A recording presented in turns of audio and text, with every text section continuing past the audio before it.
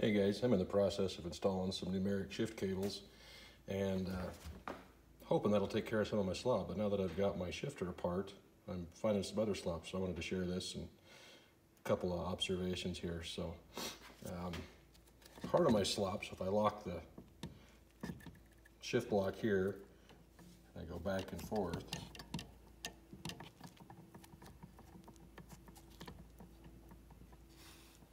hopefully you guys can see that.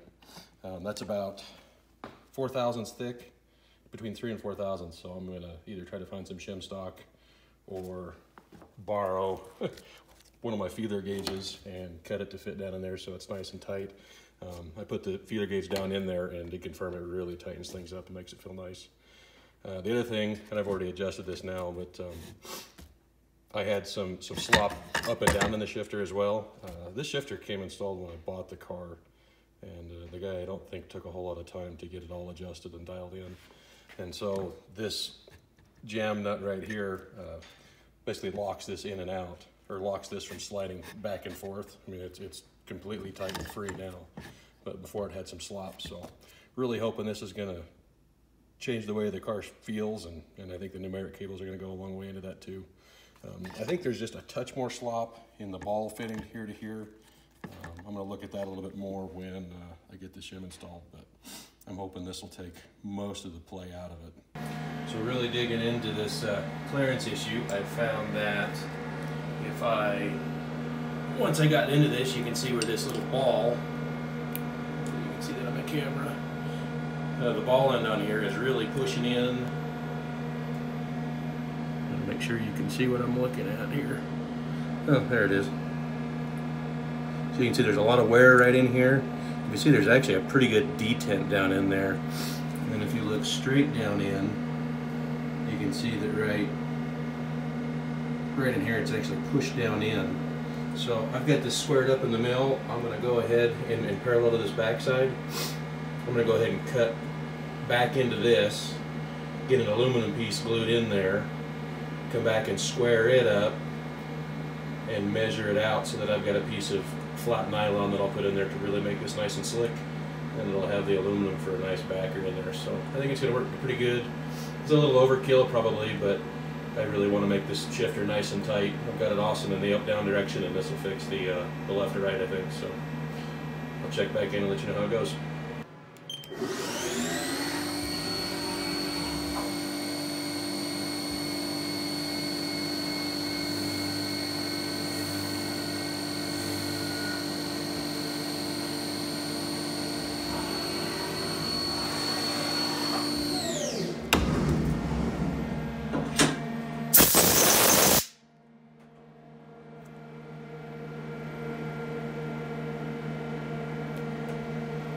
Alright, so I got my little insert shaped out here. I'm gonna go ahead and get it epoxied in like this.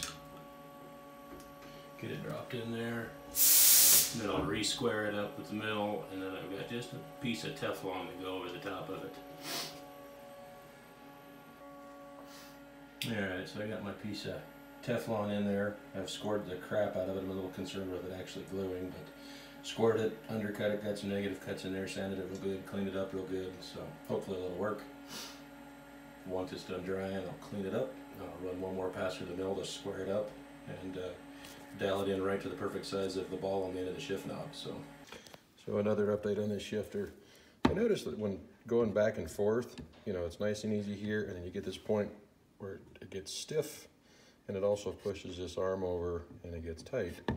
But what I realized is that down here, see if I can get this on video, as soon as it gets there, the ball is engaged on the bottom, and then actually the arm is engaging on the top. And then when you force it over into reverse, you know, it's definitely stiffer, which the car and transmission will be stiff by itself too, but this is adding to it. But once you do that, it's really torquing in, and this is the reason why there was the big groove that I had to fix, and probably why it blew through the bottom of the piece right here. So, you know, my opinion on this B&M short shifter is I wouldn't buy it.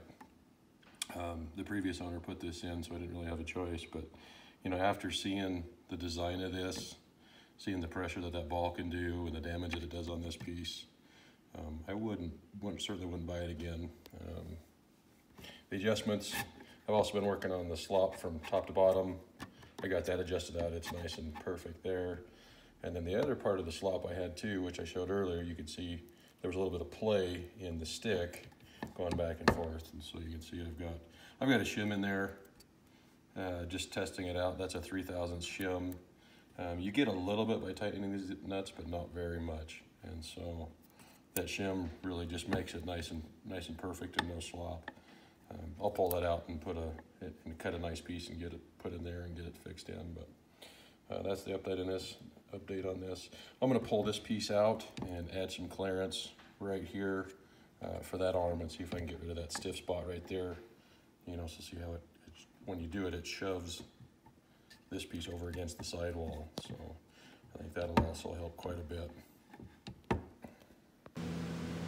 So on this piece, you can see where it was interfering. I've added just a little rounded spot in there with a round file on it. That should give it enough clearance for that arm to not bind up. So we'll put it back on and see how it does.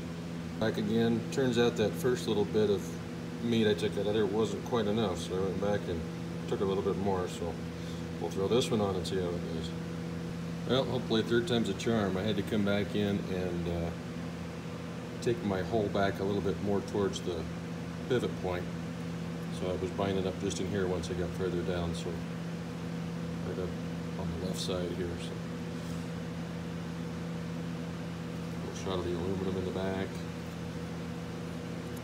I glued a Teflon or a nylon surface on top, so I expect it to be a lot better. Alright, so I decided to go ahead and put some measurements to this to help anybody out that may want to do it. These are the numbers that I come up with.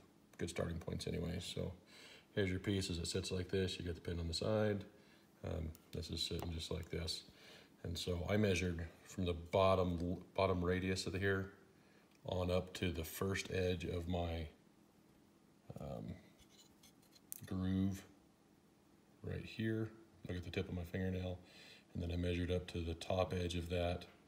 And those two measurements are 1.81 and 2.2. And then, you know, kind of looking down in, I didn't disturb anything below about 0.23 inches deep. So if you're going to do your file and try to keep it within those bounds, and that'll be a good place to start. All right, so I got all the clearancing done, and I'm very happy with it. Remember how this piece was rocking over against the side?